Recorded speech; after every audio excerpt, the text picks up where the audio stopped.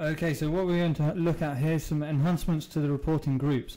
You can now include a distribution chart or tolerance plot in the report. If we right click on our inspection group and select modify item, first of all we need to uncheck the tolerance plot and distribution chart options. And then we can click on OK. So now if we move to the reporting tab at the bottom of the page, you can see that the only thing in the report is a table of our results.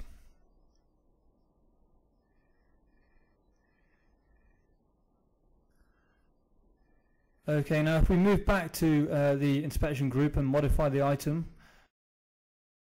and then we go back into the reporting tab here and we actually select that tolerance plot and distribution chart options and then click OK.